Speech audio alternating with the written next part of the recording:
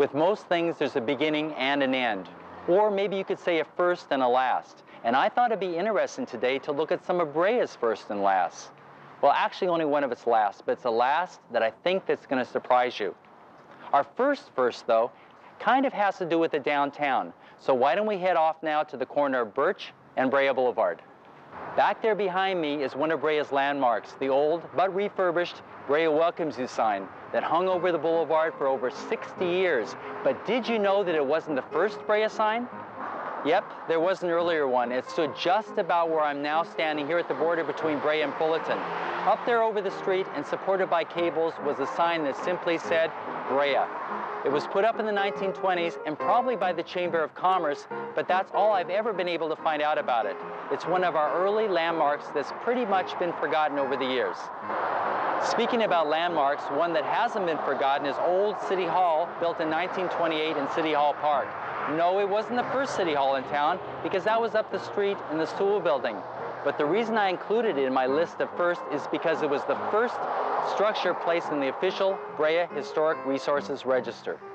And what's that? Well, back in the early 1990s, the city began this program to officially designate certain structures and landmarks to be worthy of preservation. And naturally chosen to be first on the list was this special building.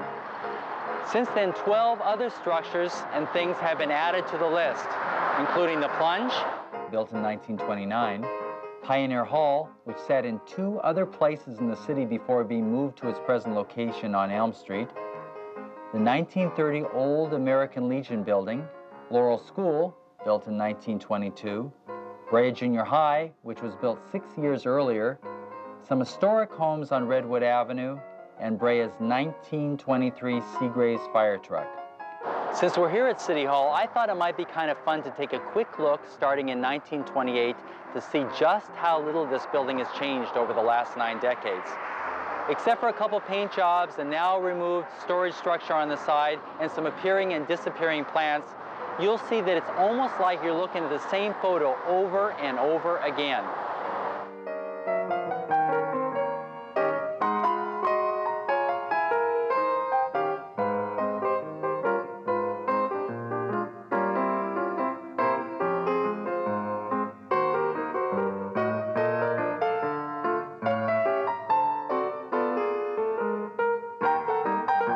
And today, because of some fairly recent restoration work preparing it to be Brea's Scout House, this building looks almost exactly like it did 3/4 of a century ago. Besides containing the city offices, City Hall was also the site of the fire department. But did you know that back before 1917, when Brea became an official city, our first fire department was located in a small shed on Ash Street next to the present-day parking structure? If we could go back to 1914, I'd now be standing about midway between the 1912 La Habra Valley Bank and the Delaney Building and Rooming House, built about the same time. Speaking of the Delaney Building, back in 1915 there was a big fire downstairs in the rear of the bakery. And because there was so much damage, the bakery's owner decided to move and build a separate bakery building a block away on Brea Boulevard, or Pomona Avenue. Later on, we come to know that new building simply as Sam's Place. Right back there behind me is the intersection of Brea Boulevard and Ash Street, Brea's first intersection. Right now it's just another intersection on the boulevard, but back before 1920, it was so important that streets in town were either designated north or south, depending upon where they were in relation to here. Also, all cross streets running east and west were named in alphabetical order from this spot.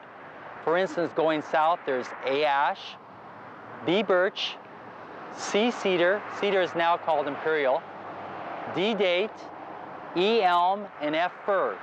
Going north from here, there's A Ash, B Bracken, C Cypress, and D Deodora, or Lambert.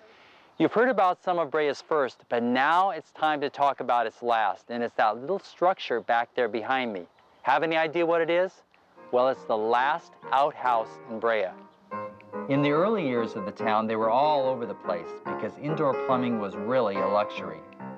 In 1918, though, the city passed this ordinance outlawing them because, as it says here, they had become prejudicial to health.